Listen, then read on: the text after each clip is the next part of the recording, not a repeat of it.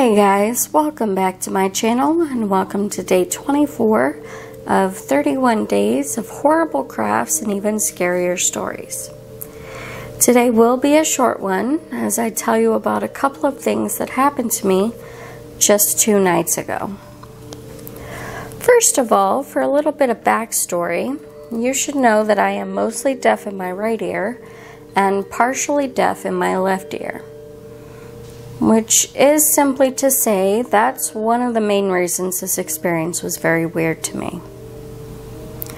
So, on Tuesday evening, which will have been 2 nights ago when you're watching this, I had accidentally taken a nap from 7:30 p.m. to 11:30 p.m. Which, of course, for my mind meant I was going to be awake for a very long time afterwards.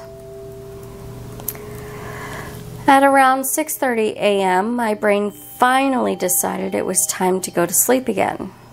So, I turned on my ceiling fan, laid down, and attempted to go to sleep. At this point, I was laying on my right side, thus my right ear was pressed into my pillow. I was laying there for roughly 3 to 5 minutes, and I heard a very loud yell in my right ear. Thinking it was just my brain starting to sleep, I ignored it and tried again to fall asleep. About a minute later, I heard the yell again. Again, it was only in that right ear, which is mostly deaf. Of course, at this point, I believed there to be something in my ear, like a spider or a roach, but there wasn't. You know, that's just my brain doing its funny little thoughts every once in a while.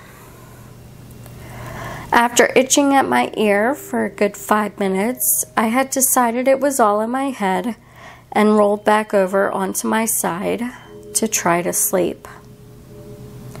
Less than 2 minutes later, I felt something jump onto my bed behind me. Now, normally that would not be a concern since we have 4 cats in the house. However, before attempting to go to sleep for the second time, I had checked my room over thoroughly to make sure there were no cats in it, since I would be closing my bedroom door to keep out the sounds of my roommates waking and getting ready for work. And even after waking up at 10:30 a.m., I can absolutely confirm that there were no cats in my bedroom.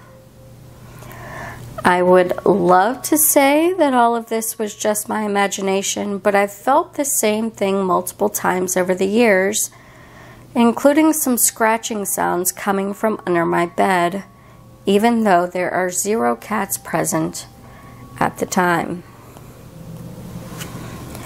Anyway, guys, that's about all from me today. As I said, this was a very short one. Links to the playlist for all of the videos are in the description box below. There you can also find a link to my Instagram where you can see today's picture for the completed project. Thank you all so very much for watching, and take care.